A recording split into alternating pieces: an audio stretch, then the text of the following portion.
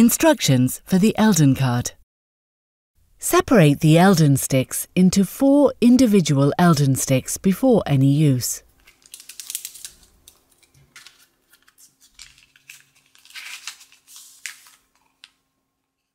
Write personal data on the Eldon card. Make sure all reagent spots are present as green, red, yellow and blue. Apply 1 drop of water directly upon the coloured reagent spots of each circle. Don't touch the coloured reagents with the pipette. Take care to avoid any mixing between circles. Take the lancet and twist the coloured tip.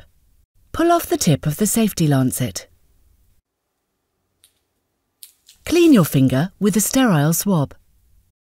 Swing your arm to increase the blood flow to your fingers. Stretch and puncture the soft skin at the side of your fingertip. Massage your finger towards your fingertip to increase blood flow. Let a large drop of blood fall onto the Eldon stick. Place the stick with the blood drop in the centre of each circle. Blood shall touch the water applied earlier. Take a new stick and quickly repeat. Stir each circle with its proper Eldon stick for 10 seconds. Spread the mixture of blood, water and reagent carefully within the entire reagent circle.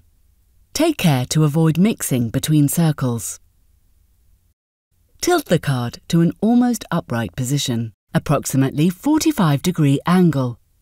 Hold it for 10 seconds at each angle.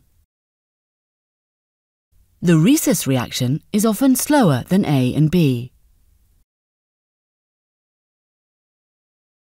Don't stop when you see the first reactions.